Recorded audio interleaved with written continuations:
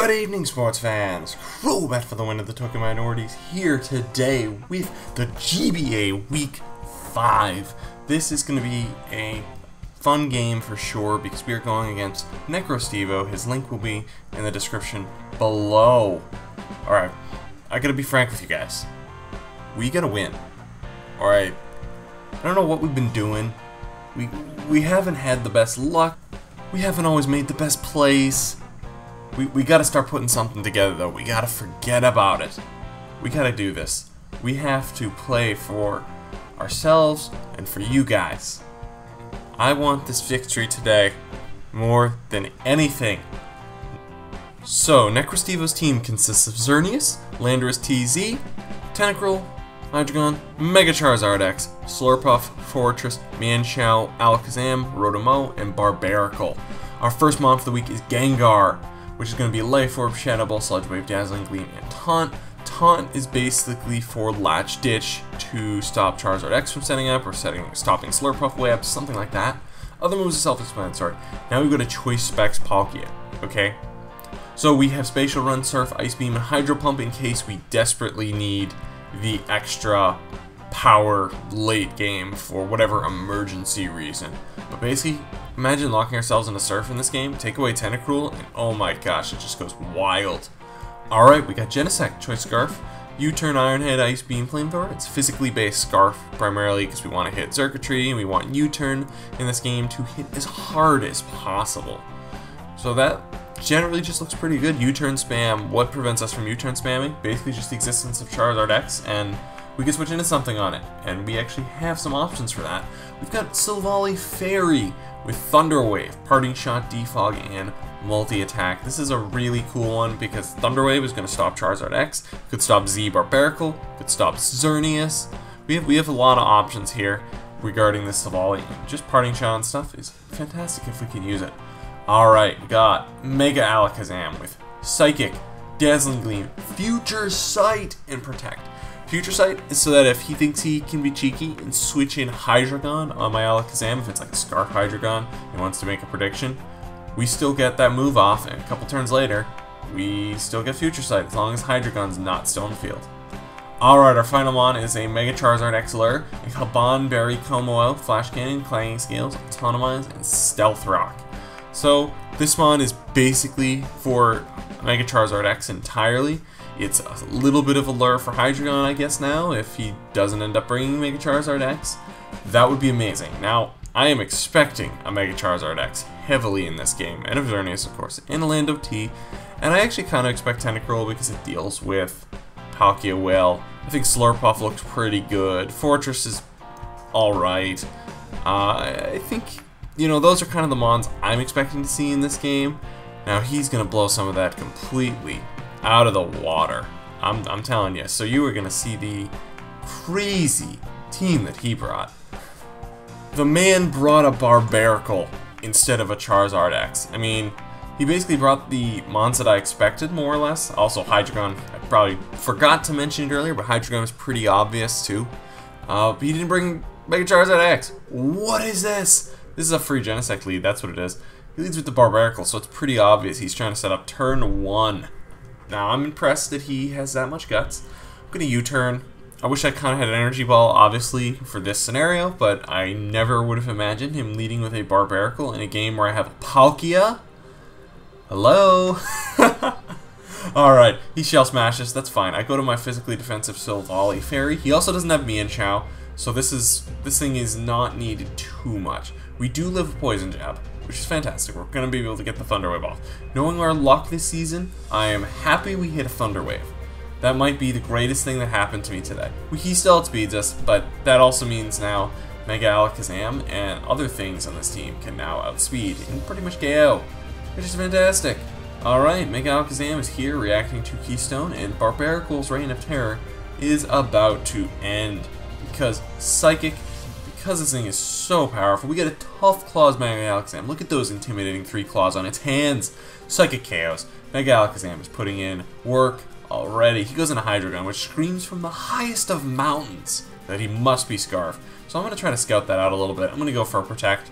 So he goes for Crunch, which is indicating he is either mixed or he is just plain Scarf. Now if he's not Roselli Berry, Dazzling Gleam KOs. If he's Scarf, obviously I die. So I don't like either of those options. I'm going to go to I go to my Como L. I'm going to predict a switch here, thinking he might be Scarf. And he goes for a Draco Meteor. I'm like, Como, oh, what are you doing, man? So he's not Scarf. We live because of the Haban Berry, but because there's no Zardex, this mon is not that useful to me. So at the end of the day, it's really not a huge deal. I'm okay losing this thing right now. I feel confident that I can actually win this game, potentially, with just the remaining 4 pieces. Unfortunately, he didn't switch that time either. He actually missed a Draco Meteor. So finally, we get an opponent who misses a move at a time when it really does not matter much. So that's funny. That extra flash cannon damage really didn't do anything or help us at all, but I couldn't let him get Slurpuff in there for free to get a free Sticky Web up. We could not have that happen, especially with the Silvally with Defog gone. That was why. I just had to spam it. Or if he went to Xerneas, at least it would have done some damage. But that was the right call for sure. I'm going to go into my Genesect and U-turn on the Tentacruel. So now, free switch to this thing, which is amazing. This Alakazam, Mega Alakazam.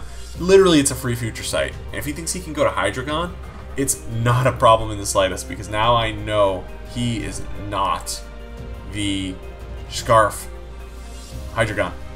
Dazzling Gleam, unless he's Roselli Berry, KOs, and even if he's Roselli Berry, I think he KOs most of the time from that range, and we get a solid KO out of Mega Alakazam, and this thing has a Future Sight. So, I said to myself in the pregame, Fortress, Palkia comes in 100% of the time. Fortress literally cannot touch Palkia. The best it can do is Volt Switch out into a better matchup. If he sets up rocks, I don't care. My remaining 4 Mons don't really care that much. He takes Future Sight, which is fantastic. That is a resisted Future Sight, and look how much damage that does. Now we get a free Specs Surf off. Nothing on this team wants to take a Specs Surf. Even this Tentacruel is not going to want to take it, as Palkia is that strong, where from that range, it basically is going to be very close to a 2-hit KO. I'm just going to stay in. What can this Tentacruel do? It can't hit me hard at all. It's going to do a little over 25% with Sludge Wave. It could Scald Burn me. I don't care. He knocks off. That's fine. Really? That's actually literally okay with me. Now I just can go for Spatial Rend and freely KO this thing. That's actually really, that actually helped me a little bit. So I got the raw power when I needed it, and now it's gone. So that's fine. I don't really need it now. Now, Xerneas is here.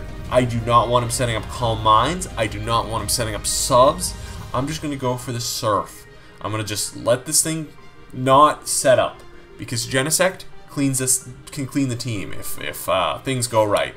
Or Gengar could too, potentially. But I'm okay letting Palkia go down, so Palkia is going to stand its ground and going to break this thing sub.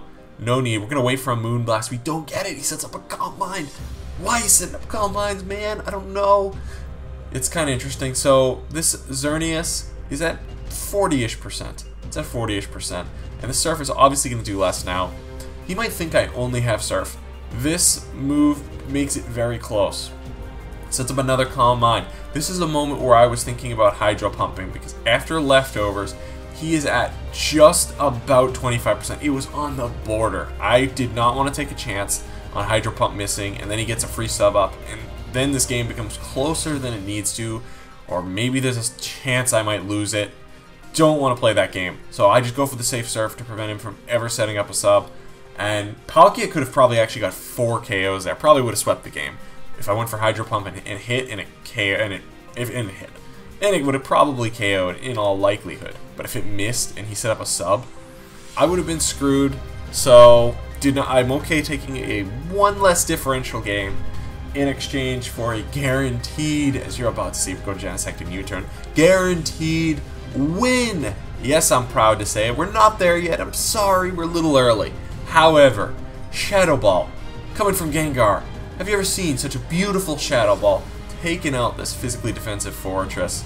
Now he's got 2 ones left that are Fairy type, and I bet you know the rest of this story. Gengar is going to run train choo-choo through his team, and he's going to get those 3 KOs that Palkia probably could have or should have picked up. Palkia's sacrifice was not made in vain. It did a lot of work this game. It took out a freaking Tentacruel, which, that doesn't happen. How? I was really happy. This was this was a game where I thought Palkia really shined, and I was very happy with its performance. We're going to take out that Slurpuff.